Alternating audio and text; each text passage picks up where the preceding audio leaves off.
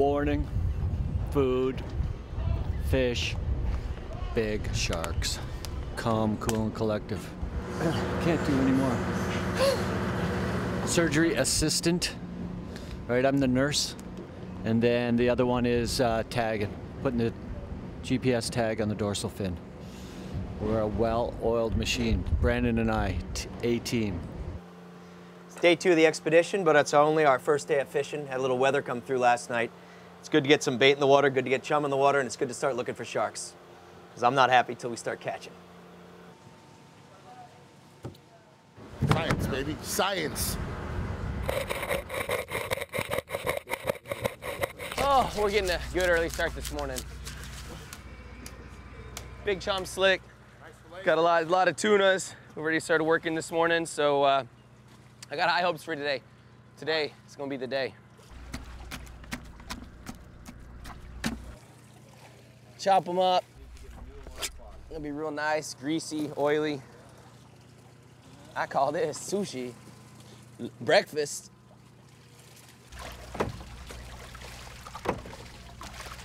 Today's gonna be a good day, my friend. Today is gonna be a good day. Blue skies, nothing but blue skies. The birds are eating everything. Ha! You see that? Ooh, I don't think that was mine.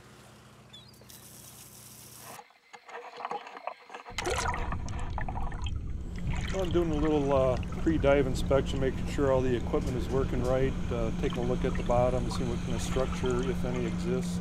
I'm doing what we call flying, an ROV, which is a remotely operated vehicle. It's actually hardwired with a tether. I've got sonar on it, I've got a built-in camera, it's got lights. We have the capability of adding HD cameras on different mounts to get different views. And right now what I'm seeing is fairly flat seafloor. Looks like hard sand bottom.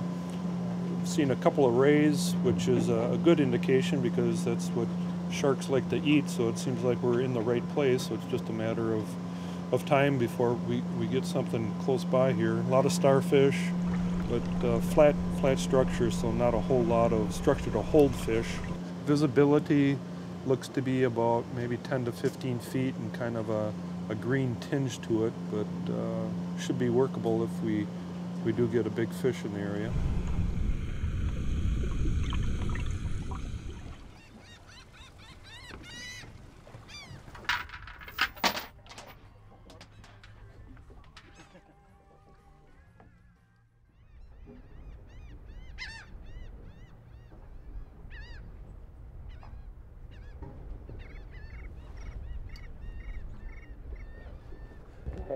Hey, Chris. Yeah, I'm just trying to get an update from you. Curious what you're seeing. You know, we got a good current break here. We got a lot of birds, a lot of life, some porp around us. You know, we're kind of investigating a place where if that, where the ship is right now doesn't pan out, we have a place to maybe come to if we like it. It looks good in here. You know, I don't think we're in a bad spot. I just think it needs a little time. Yeah, no, that's what I feel like too. I think Brett does too. He doesn't feel like there's any place we need to run off to. So we're fishing hard in here. You know how it is while you're waiting, you're fishing the hardest. So we're in here getting it done, trying these 2 spots. We like where we are. Well, you know, this kind of recon is what we need, so we'll see what happens. We'll be in there just by dark. Well, unless we're calling you with a fish before then, you know? I hope so.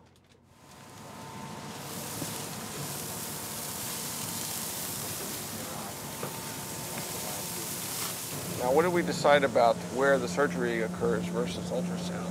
I think that's where we have to sort it out, and that's one of the good reasons we're talking right now.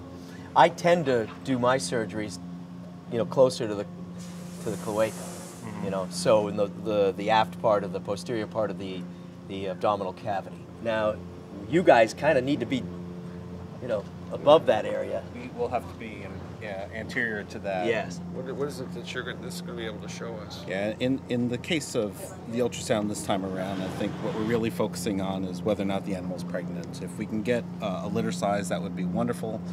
The nice thing about this system is that it is a very field-ready system. It's not waterproof, but water-resistant. We have the goggles which allow us to be able to see despite the glare from the sunlight. We have the ability to capture images so that we can save them later. Great. Hey, Mike, Yeah. your arm's pregnant. Yeah. I think so. Yeah. What were you doing last night with that?